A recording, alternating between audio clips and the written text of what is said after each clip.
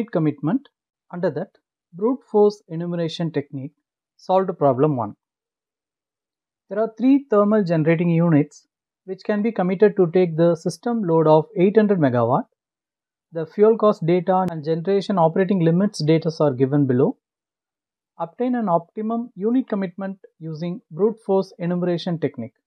So these are the 3 fuel cost functions and the operating limits are given like this.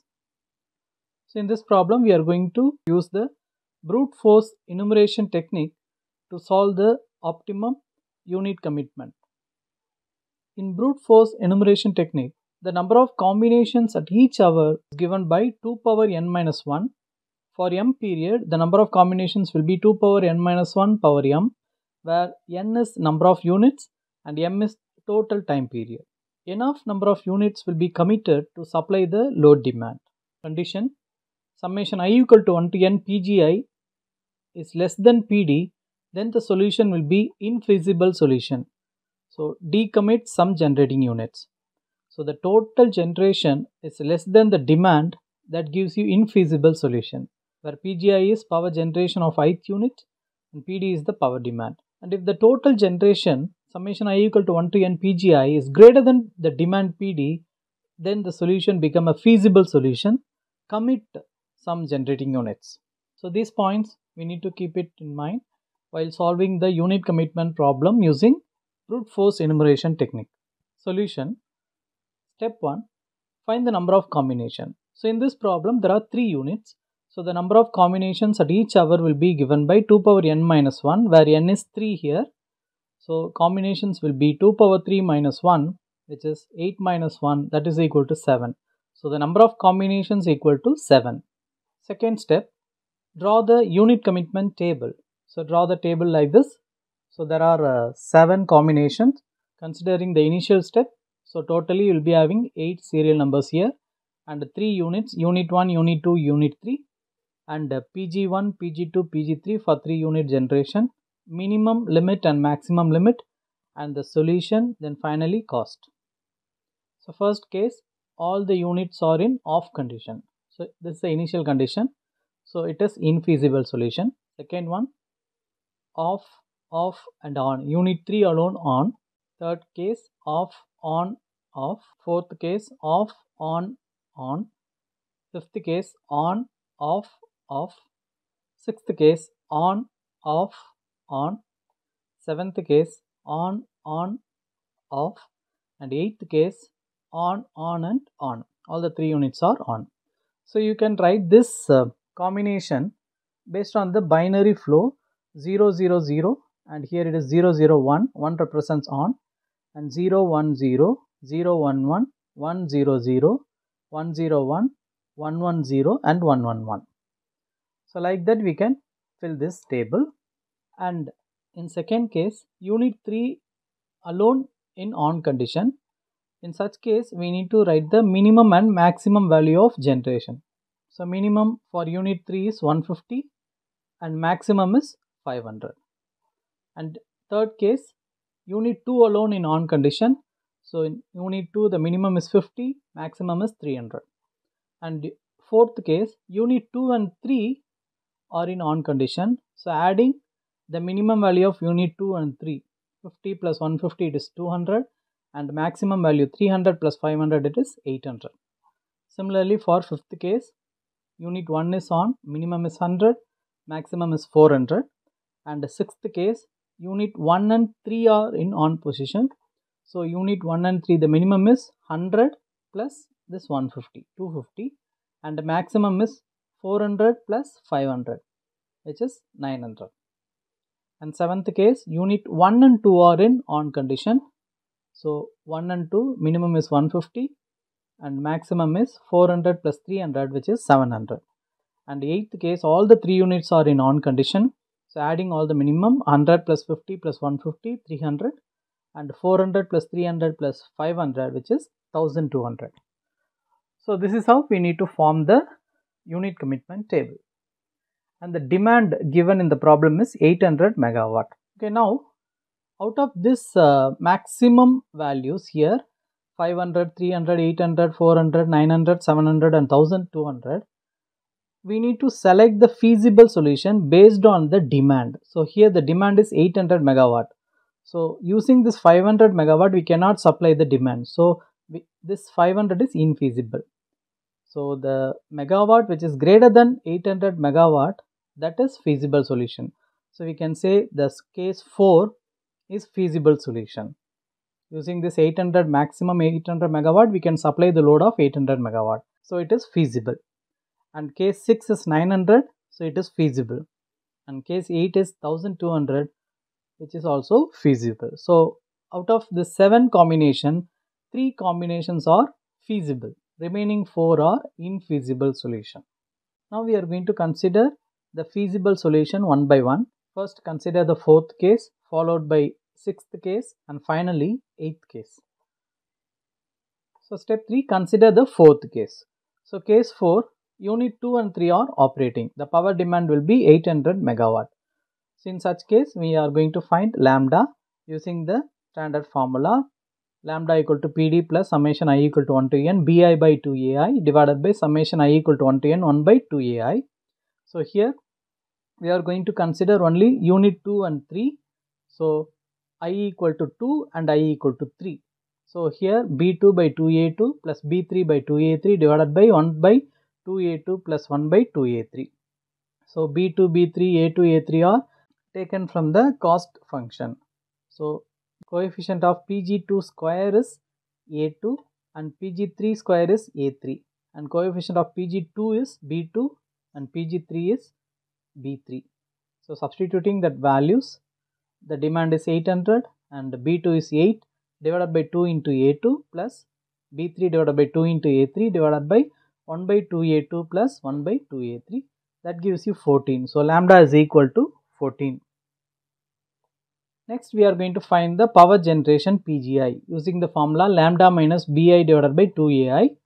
Here second and third units are operating. So Pg2 and Pg3 we need to find. Pg2 equal to lambda minus B2 by 2A2. Substituting the value, lambda is 14 minus B2 divided by 2 into A2. That gives you 300 megawatt. And Pg3 equal to lambda minus B3 by 2A3. Substituting the value, you will be getting 500 megawatt. So adding this two, you will be getting the total demand of 800 megawatt. Check the limits also. Pg2 is 50 to 300. It lies within the limit. And Pg3 is 150 to 500. It also lies within the limit at the maximum. Now find the cost of generation. So cost of generation, so representing the cost, the fuel cost as F here. So in this cost function, C2 0.001 Pg2 square plus 8 Pg2 plus 400. In that, substitute the value of Pg2 which we calculated in the previous step, 300. Substituting, you will be getting rupees 3700. Similarly, for the third unit, C3 equal to 0.008 Pg3 square plus 6 Pg3 plus 500. In that, substitute Pg3 equal to 500, you will be getting rupees 5500. Adding this to, you will be getting the total fuel cost. Ft is equal to F2 plus F3. That gives you rupees 9200.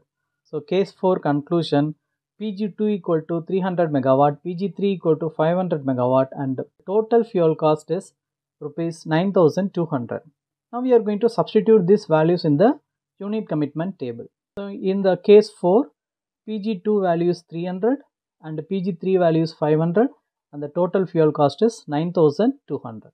Now we are going to consider case 6. Step 4, consider 6th case. Case 6, unit 1 and 3 are operating. So the demand is 800 megawatt. Find lambda using the formula. Here we are going to substitute I equal to 1 and I equal to 3. So the formula become PD plus B1 by 2A1 plus B3 by 2A3 divided by 1 by 2A1 plus 1 by 2A3. Substituting the values from the cost function, you will be getting lambda equal to 12.057. Next step, find the power generation PGI using the formula lambda minus B1 by 2A1 for the first unit. So you will be getting 421.416 megawatt, and we are going to check with this limit. So Pg1 is 100 to 400. Maximum megawatt will be 400, but we got the answer which is greater than 400. In such case, the condition says that we need to equate the Pg1 value to the maximum value. So since the value we got is greater than maximum, we need to equate that value to maximum.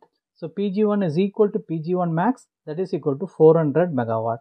So in this case, unit 1 and 3 are running. So in unit 1 the power generation is 400. The total demand is 800. So unit 3 will supply the remaining 400. So Pg3 equal to Pd minus Pg1. So 800 minus 400, that gives you 400. Now find the cost of generation, F1. So first cost function 0.006 into 400 square plus 7 into 400 plus 600, that gives you rupees 4360. And the third unit F3 is equal to, you will be getting rupees 4180. Adding this to, you will be getting the total cost of rupees 8540. So the conclusion of case 6 is Pg1 equal to 400 megawatt, Pg3 equal to 400 megawatt, and the total fuel cost is rupees 8540. Substituting this value in the unit commitment table, for the sixth case, Pg1 is equal to 400, Pg3 equal to 400, and the cost is 8540. Now we are going to see about the 8th case. In 8th case, all the 3 units are running. Unit 1, 2 and 3 are operating. The demand is 800 megawatt. Find lambda using the formula, substituting I equal to 1, 2 and 3. All the 3 terms comes here. Substituting the values from the cost function, you will be getting the lambda value as 11.02. And next, find the power generation. So Pg1 is equal to lambda minus B1 by 2A1. You will be getting 335 megawatt. So 335 is within the limit. And Pg2 151 megawatt, which is also within the limit. And Pg3 314, which also lies within the limit. Now find the cost of generation. So F1 is substituting Pg1 equal to 335 in the first cost function. You will be getting rupees 3618.35, and in the second cost function Pg2 equal to 151, you will be getting rupees 1836.01, and in the third cost function substituting Pg3 equal to 314, you will be getting rupees 3172.768. Adding this 3 cost, you will be getting the total fuel cost as rupees 8627.04. So conclusion of the 8th case, Pg1 equal to 335 megawatt, Pg2 equal to 151 megawatt, and Pg3 equal to 314 megawatt, and the total fuel cost equal to rupees 8627.04. Substituting these values in the unit commitment table, for the 8th case, Pg1 is equal to 335, Pg2 equal to 151, and Pg3 equal to 314, and the total fuel cost is 8627.04. So now out of this 3 feasible combination, which combination is having a less cost? That is the 6th case, 8540, which is less when compared to other 2 cases. This is the unit commitment solution. So result, the total fuel cost at case 6 is less compared to other 2 cases of the feasible solution. So therefore, it is preferable to run unit 1 and 3 to meet the load of 800 megawatt. So this is the optimum unit commitment solution of the given problem using brute force enumeration technique.